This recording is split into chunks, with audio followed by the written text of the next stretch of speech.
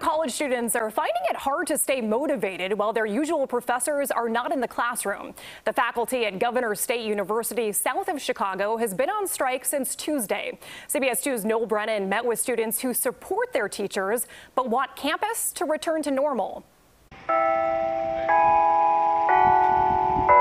The tone on campus has changed.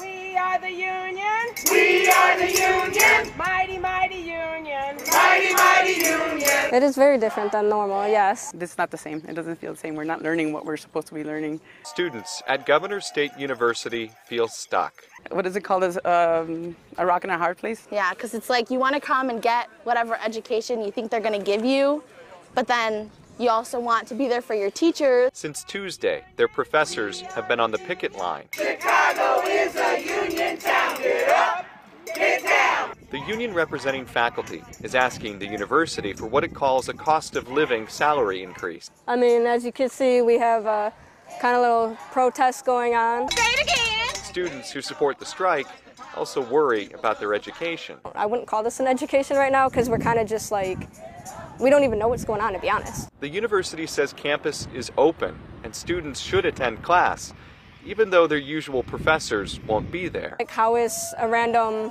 instructor that doesn't know us, doesn't know our work throughout the semester, going to grade us on assignments? And if they can't teach, we can't learn. And when you end up going to class and what you learn is useless, then it's like you kind of made my decision for me. Because the power of the people won't stop. Students who once felt free to learn are tired of feeling stuck. It's just very, like, unsettling, I'll say.